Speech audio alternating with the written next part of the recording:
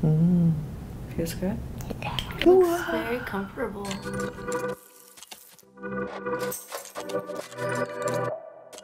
Hello guys, welcome back. It's Felicia and Rowena. Today we're actually going to take it outside and get the professionals at Ling Skincare in Union Square, New York to show and tell us their tips on how to properly cleanse, extract, treat, and moisturize the face in one of their signature facials. One of the reasons we went to Ling is because she developed her signature facial treatments based on Asian beauty principles of proper cleansing, exfoliation, and hydration to balance the skin and help to cure skin conditions before they arise. Throughout the years, her clients included celebrities like Naomi Campbell, Alexander Wang, who's low-key one of my favorites, and Mariah Carey, just to name a few. And Ling also has a holistic wellness approach to beauty and skincare, where mind and body and soul are all interconnected with good skin.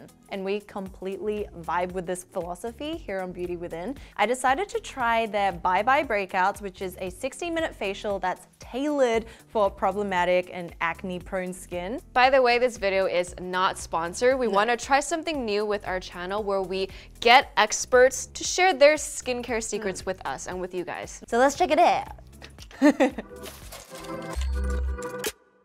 In my life, I've only had a facial twice and never have I gotten a real solid extraction. So the extraction part of this facial was what I was most concerned about. It was pretty intense, yeah. I also expected it to be like those pimple videos. Where it's like, yeah.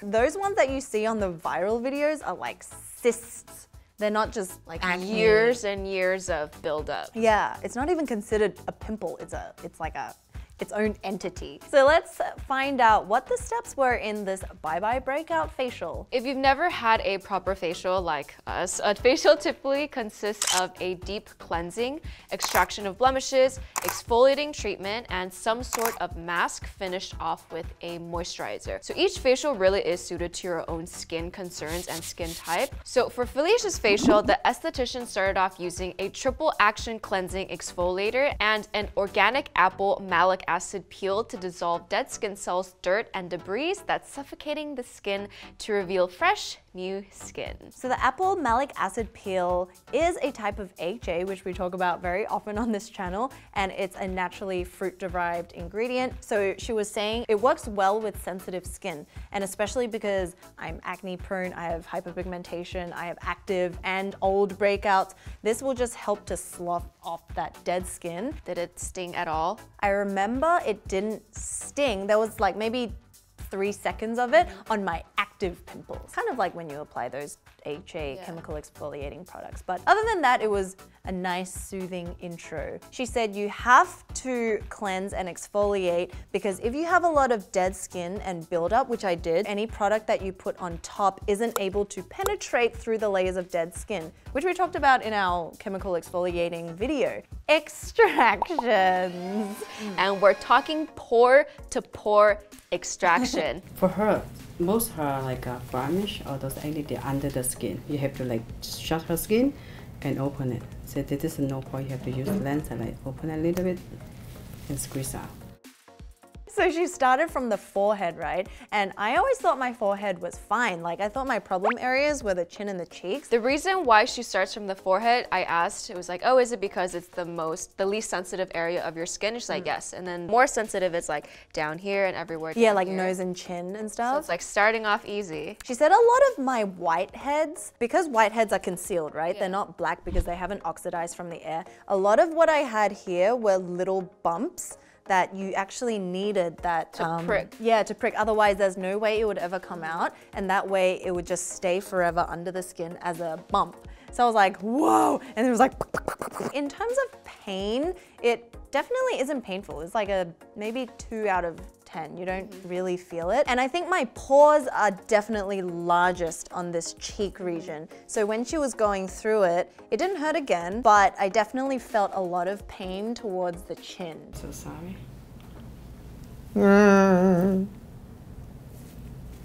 And the chin was the bloodiest. Oh yeah.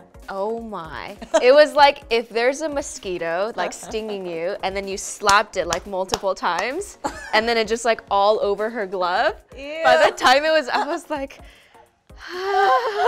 This is infected already. So you have to clean all those infection parts. So if you just leave it there and you don't do anything, it's gonna scar. Yeah, we have a hole. She said you're supposed to squeeze it to the point that all the blood comes out. The blood contains the toxins, which then leads to hyperpigmentation. If you just get that top bit out and you leave all the toxic blood in there, that's what leads to the darkening, and that's what leaves scars behind. When we get these big hormonal kind of blood-filled ones, they have to do it. Otherwise, it's really painful. And I remember like my eyes were tearing just because I had a cluster, a volcanic cluster, 3 of them here. But you know what the interesting thing is? It's a week after that facial, I realized the cluster of the blood hormonal acne cleared in 2 days. What I found interesting was that there's a difference between what comes out. I feel like for yours, there's just a lot of blood, so you can't really tell. Yeah. But some of them have like the grain of rice, which is my favorite because it's just like, It's so and satisfying. Then it like comes out like this. And then there's ones that just, I think because it's mixed with blood, it's like the white just kind of comes out like more fluid. Yeah. So the more fluid is fresher. Yeah. The ones that are like a grain of rice is just a little older. It's been there for a while. Like it's got a little bit more air in it, so it hardens. So anyway, the extraction process took about, how long would you say? 20, 30? 20, 30 minutes. So then in the facial, she then moved on to a pomegranate detox mask. So she used this mask because it's calming, it's anti-inflammatory, and it just helps soothes your very Fragile skin. yeah. It has tea tree oil to kill bacteria too, right after the extraction. Your gloves look like you just, like, I don't want to say it because it sounds kind of gross, but there's like blood. You just cut some meat or something. I had a butcher. To be honest, my skin was, like it's been jabbed at. You need to soothe it. Oh, my face burns. Yeah, it's both. Those like for kill bacteria, the tea tree oil. And for oily skin, combination skin, acne-prone skin, tea tree is such a great ingredient. She smoothed this all over and it was cold, so I think it helped to constrict the pores. And this is like the post-pore care, right? So by the end of that period, I was like, okay. And then she wiped that off with cotton pads. The fascinating thing was the whole extraction was done with gloves and tissues. Yeah. Because they don't want to reuse any type of cloth, any type of materials, because it can transfer from one person to other even if you do clean it. So they just poke and then throw it away, throw it away.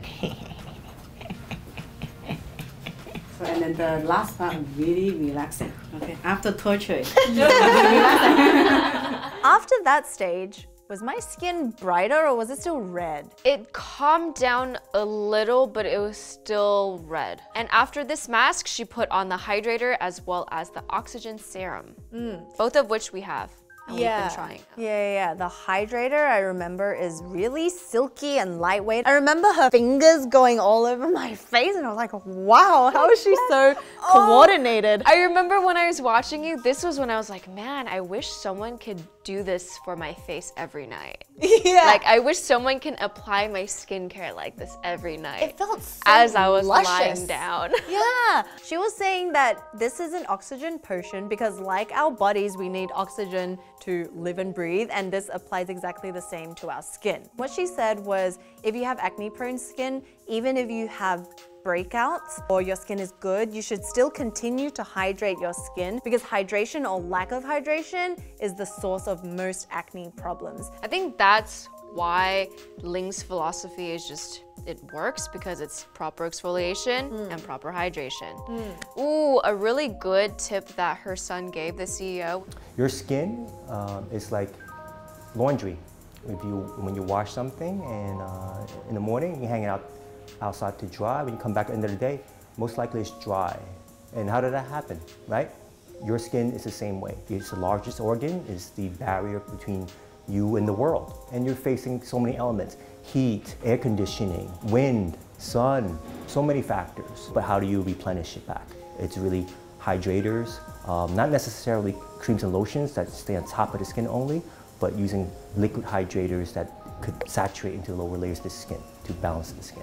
So keep that in mind. One mask wasn't enough. It was followed by another ginseng mask. The ginseng we can eat, we can drink for energy, for for health. Was it clear? It's clear and it's really thick. Yeah. So she used like a giant popsicle spatula and just Spread it all on. Yeah. That's what it felt like. When it went on, it's kind of like Vaseline, but not as tacky. Oh, yeah, And it's not just completely translucent. Yeah.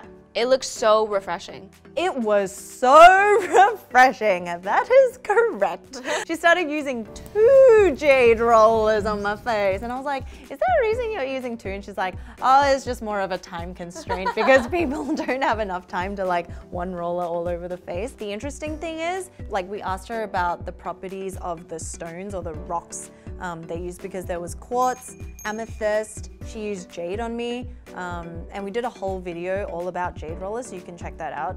Like, what's the difference between using the jade or amethyst rock? Or There are different benefits. For you, for acne, I would like to use jade for detox the skin. You know, they will take away the negative, take off your toxin for the surface. She was also saying like go upwards all the time, which was something we also mentioned, right? Because gravity is pulling you down. Yeah. Oh, and I remember her like using the rollers and kind of massaging this area because there's muscle, the cheek muscles. In the first one here, like this here, you need to push a little bit. Oh,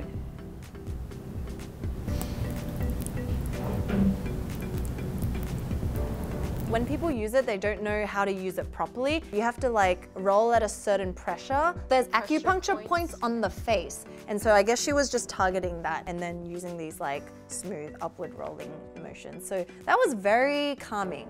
I think that's another thing, you know, like self-care. This is very much in that zone because afterwards you not only feel brightened, but because of all the processes and the steps that they use in between, you're like lifted from within. And then after that, she scraped it off with a paddle pop stick. And she went in with a hot, Yeah, like this ironing. like the hot iron stone. No, it's just it's a stone. It's a hot stone. Oh yeah. it feels like a hot, gets on the neck. Feels good? Not too hot, right? It's a very healing stone. Yeah, and what it does is, like we mentioned these tools before, like the Vanity Planet has this tool kind The of hot and cold. Yeah, it pushes it into the skin, but it also heats up your skin, and it was hot, I'm not gonna lie. But they do ask you, does it feel too hot? And then they can take it down. And she was pressing once again to lift my face muscles. Any skin type can use it for anti-aging, acne healing, lifting, water retention. This was so relaxing because this was the very end when I expected my face to look just like a battlefield, like completely red, inflamed, like butchered. But I think that metal thing, it brightened. Yeah, the stone really helped to brighten my entire complexion. I was like shook when I look in the mirror. Let's go into how it was a few days after. So the day after, I definitely started to scab, but not in like a scabby way. It was just red. And it was something that you could easily cover with makeup if you needed to go out. So it wasn't bumpy or it wasn't? No, it was completely flat. So I think overall it took Ooh, and 3 it's days. recommended to not wear any makeup the day of your facial. So 'cause she your left pores it are clean. Yeah. Yeah. But I definitely looked day like after. a train wreck that day. It was probably 3 days in total for all the redness to go down. Yeah. And then after that, like my forehead is so flat. I didn't even realize. Crazy, crazy. Would you go back? Well, I will because she kept saying there's a lot more extractions you have to do. So I think, you know, given that we have a more high maintenance skin in terms of dealing with the bacterial buildup and oils, it's probably very beneficial for our skin type. We'll find out about yours when we go to yours. That's one thing that I kept thinking about when I was looking at you. I was like, I don't know what's gonna happen when I go under the light. My world might be turned upside down. There's a lot of hidden things, like I don't know. So we hope you guys enjoyed that. Let us know if you have questions because a lot of you asked, you know, how do you know what's a good facial or which place to go to? So we highly recommend this place because they believe in the holistic beauty, holistic skincare. Ling Skincare started as a esthetician and then she moved to create her own line because she felt that nothing out in the market were as natural as what she wanted them to be. And she incorporated a lot of traditional Chinese medicinal herbs into her formula. Let us know if you have any questions. Until then, we hope you guys catch up on our 101 skincare series, our hyped videos series, and any other ideas you have, leave them below, and we'll see you in the next video.